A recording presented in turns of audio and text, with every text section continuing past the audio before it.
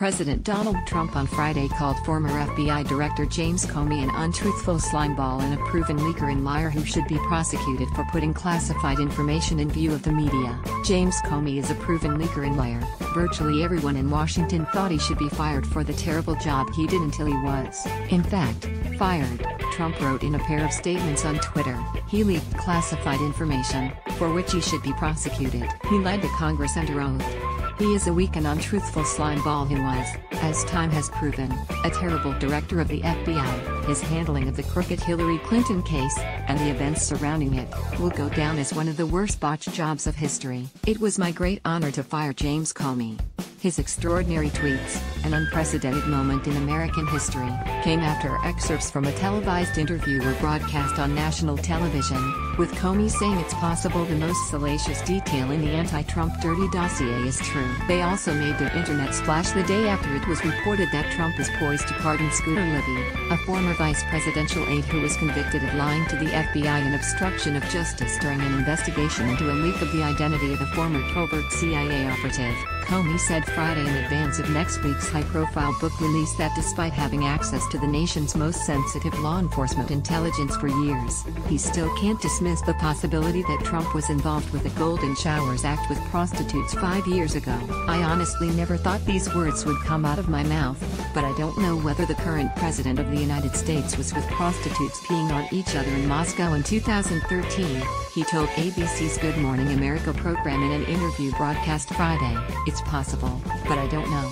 Trump's reference to leaking concerns Comey's admission during congressional testimony last year that he provided a longtime friend with a copy of memos he wrote after meeting with Trump in 2016 and 2017, and instructing him to circulate them among reporters. Trump claimed Friday that the information was classified, a point that's still under debate in Washington. The Golden Showers accusation first came to light in an unproven dossier of opposition research material paid for by the Democratic Party and the Hillary Clinton campaign and handed to the FBI during the 2016 presidential campaign.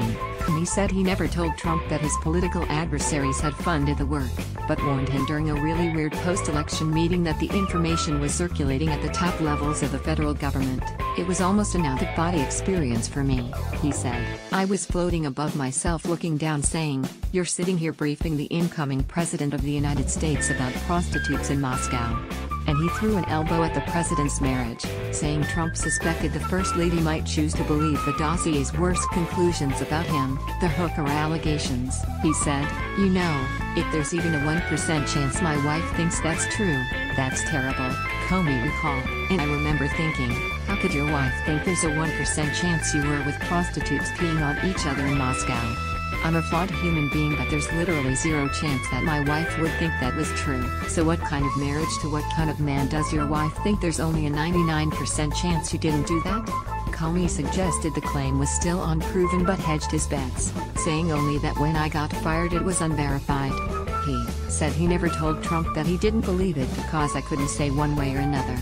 That hesitance, says the president's senior counselor Kellyanne Conway, suggests he developed an anti-Trump animus as a result of being pink-slipped, not while he was in government service. We find that Mr. Comey has a revisionist view of history and seems like a disgruntled ex-employee, Conway told reporters outside the White House on Friday. After all, he was fired. It's not as if he came to the conclusions that are in his book while he was on the job as FBI director, in the company of the president and said, you know, I just must resign. I can't deal with this anymore.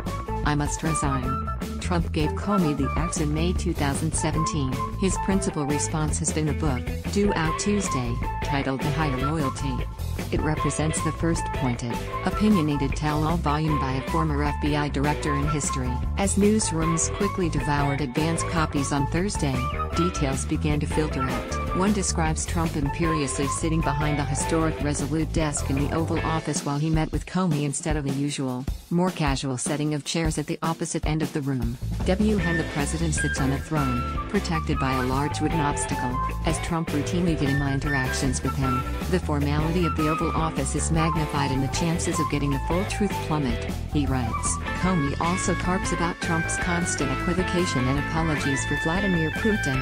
Elsewhere in his book, A Higher Loyalty, Comey writes that White House Chief of Staff John Kelly told him shortly after he was dismissed that Trump was a dishonorable leader. An emotional Kelly, in Comey's telling, called him within minutes of his sudden dismissal and said he was sick about the way Trump let him go. Comey found out he was out of a job while he was delivering a speech to FBI agents in California, and audience members told him his ouster was being flashed across TV news screens. Kelly, Comey claims, said he intended to quit in response and said he didn't want to work for dishonorable people, referring directly to the president. The Republican Party has been gearing up for weeks to combat the accompanying PR blitz with a website, lioncomey.com. It lays out a set of talking points arguing that Comey lacks credibility in his ad for revenge. DailyMail.com obtained a copy of the White House's full-length talking points, which urged surrogates to emphasize gross inaccuracies in Comey's congressional